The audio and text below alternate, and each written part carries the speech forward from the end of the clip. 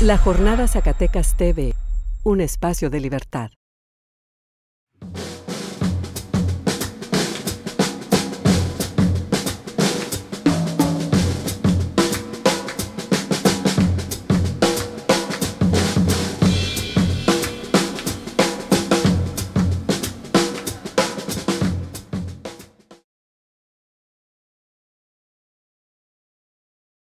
La transición democrática mexicana iniciada con la reforma política de 1977 naufragó porque su desarrollo corrió casi paralelo con el proceso de implementación en nuestro país de los principios del llamado Consenso de Washington, y a la postre se demostró que una democracia desarrollada es incompatible con la hiperconcentración de la riqueza que el modelo neoliberal propicia en todo el mundo. Los miembros de la élite del poder, como políticos, empresarios, militares, alta jerarquía eclesiástica y comunicadores en nuestro país fueron más conscientes que los dirigentes progresistas de que las privatizaciones, el libre comercio y la pérdida paulatina pero constante de derechos sociales conquistados y del patrimonio nacional no serían posibles si la competencia entre las distintas fuerzas políticas fueran cada vez más equitativas, principalmente en los debates y confrontaciones ideológicas en los medios de comunicación masiva. Por esa razón cerraron filas entre los fraudes de 1988 y 2006 contra Cuauhtémoc Cárdenas y Andrés Manuel López Obrador,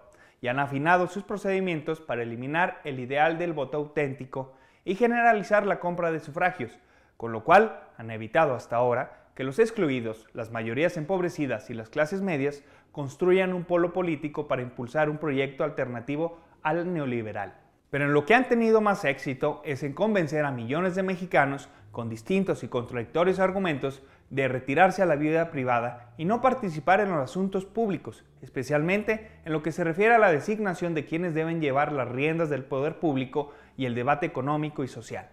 El estribillo "no politicen la crisis económica", repetido miles de veces en relación con la inseguridad, el desempleo y los derechos sociales, empuja a considerar que la política debe reducirse a la misión del voto comprado de preferencia. Lo demás, es decir, lo importante, debe dejarse a los expertos de los organismos financieros o las agencias calificadoras. No se requiere mucha erudición ni sagacidad política para entender que la falta de democracia interna en los distintos partidos, mostrada en vivo y a todo color en todos los partidos zacatecanos, contribuye a profundizar su crisis de representación, al alejamiento de las personas de toda actividad partidaria y al incremento de la importancia de los padrinos que financian las campañas y terminan capturando segmentos fundamentales del gobierno para utilizarlos para beneficiar sus intereses. Y después vienen las consecuencias inevitables y se completa el círculo perverso que sintetizó el Papa Francisco en su reciente viaje a México. Cada vez que buscamos el camino del privilegio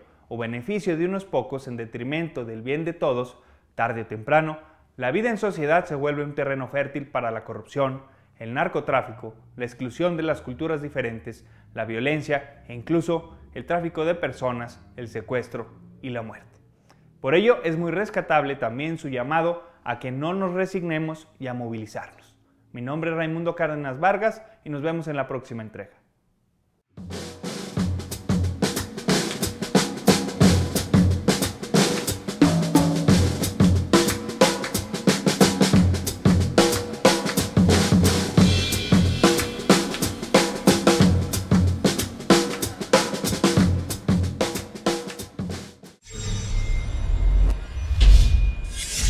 La Jornada Zacatecas TV, un espacio de libertad.